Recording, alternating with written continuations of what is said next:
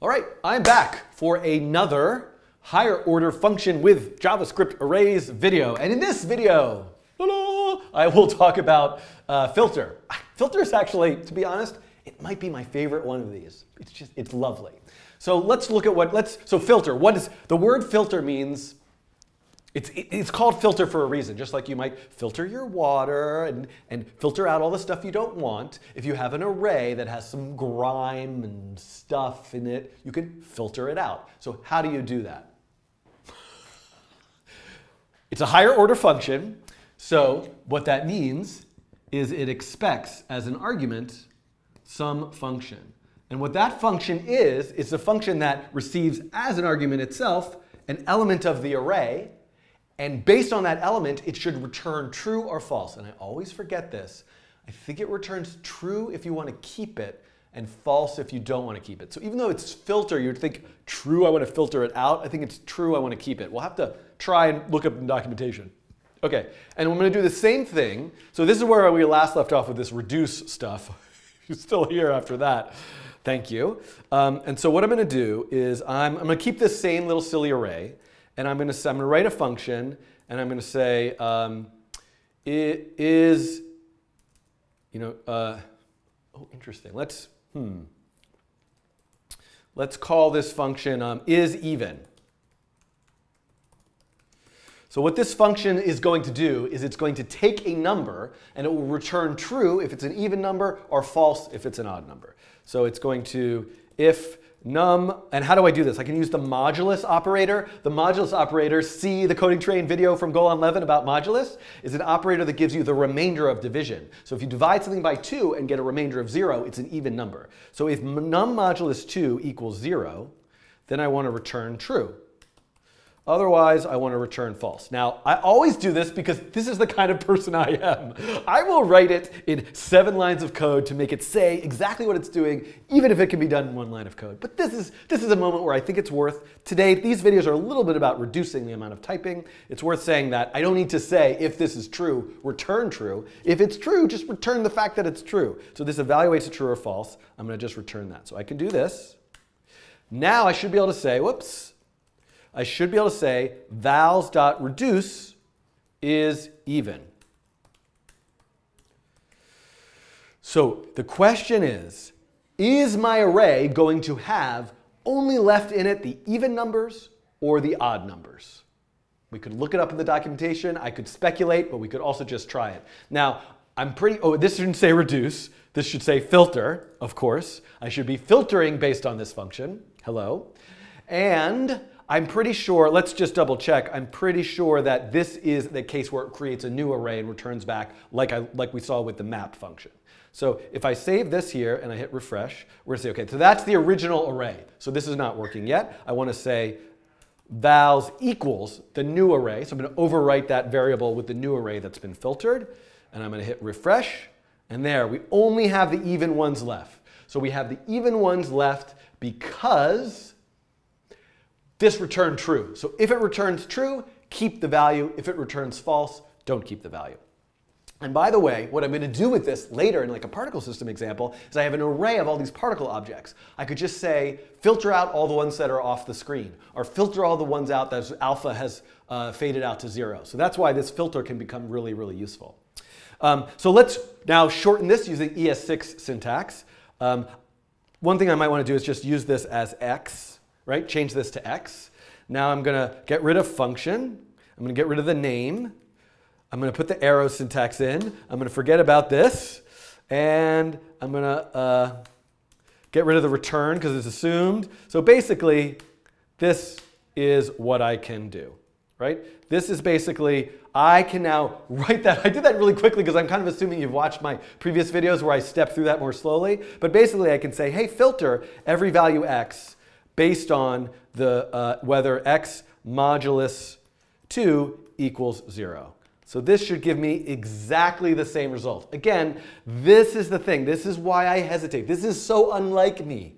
I would write this in like 10, but there's a wonder and beauty to this. Because even though I feel like this is cryptic and a little harder to follow, there is a moment, I think, after you get used to this arrow syntax and write a lot of these functions, and there's comments are going on that I'm going to look at in a second, that you start to get used to this, and this becomes a bit more intuitive, and it actually can make the code more readable. Oh, there we go, it worked. Now I can say, let's just filter it out for the odd ones, equals 1. Now I have the odd ones. I could say not this. And that's like not the odd ones is also the even ones. And we can see, there we go. So wonderful. I'm going to take a look at the chat and see that I got some extra notes in there. Yep. Okay, so Alka in the chat points out that you can filter by truthy and falsy values, not just explicitly true or false. What does that mean? In other words, I could filter out, let's say I had an array of objects and a few of them were undefined, were empty. I could filter out any spots where something's undefined. So many things in JavaScript can be sort of like thought of as false or true based on its value. Like if an object exists, it's true. If it's undefined, it's false. So I could say, so this would say like, hey, I have an array with stuff in it. Oh, and this actually, oh, okay. So I could actually just do this, right? That's what Alka is telling me. So I could check like, oh, filter out, just keep everything that's not undefined, right? So this, if I did this, it would give me 5421 because I would filter out the undefined. But undefined is like a falsy value. So I could just filter out the items that like kind of turn into false things. And actually, this is going to give me, yeah, right? So this worked as well. And I could say not x. Then I have an array with just undefined. OK, so I think we've seen, I think this has been good. I think we've seen filtered, filter, the function, filter. Do you have any questions? We're not actually in the same room at the same time because I'm recording a video. There is a live chat going on. Let me check if there's any questions. 2 wonderful tips that just came in from the chat that I would love to show. This is great having a live chat while I record these videos. So let's say I wanted to do that even thing again, where I'm keeping only the even values. I had it like this, x modulus 2 equals 0. That's the even ones. Well, that's silly. X modulus 2 evaluates always to 0 or 1, 1 being true, 0 being false in a sort of truthy, falsy way. So I could have actually done this.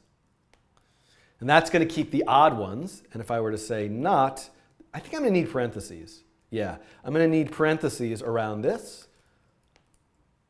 And now I'm going to get the even ones. So that's lovely. Then there's a lot of times when you're working with strings that I've had this problem actually a ton. So let's say I have this is going to be useful. Let's say I have a string.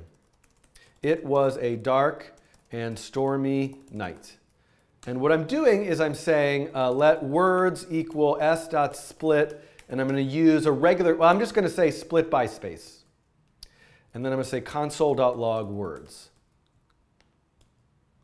So you can see, it was a dark and stormy night. Now, things could happen like, what if I had 2 spaces here by accident? And I hit refresh. Look at that. Because I had 2 spaces, I got an empty string by accident. Now, the truth of the matter is, if you watch my videos about regular expressions, I can be more thoughtful about the split, what I pass into split and use a regular expression for a particular pattern to match. But even so, like you might not know, a regular expression is a way of creating a pattern. And so what I could do is say anything that's not a word character. And what I wanted to see here is, whenever I do this, I always get these extra empty strings. This happened even here. So this is something that I do in one of my previous videos. This is basically a secret code for saying split by anything that's not A through Z or 0 through 9. And that has to do with meta characters and regular expressions. But actually, I'm always having this problem where I get these extra empty strings. So I could always just have a filter now. Filter by s.length by s.length. So look at this. This should say, because it's true or falsy, if the string has and not s.length, right? If the string has a length of 0, I should filter it out. So now let's do this. We can see, oh, no, that didn't work. Not, maybe I shouldn't use s here. Let's use x. Filter x, not x.length. Oh no, x.length. I want x.length.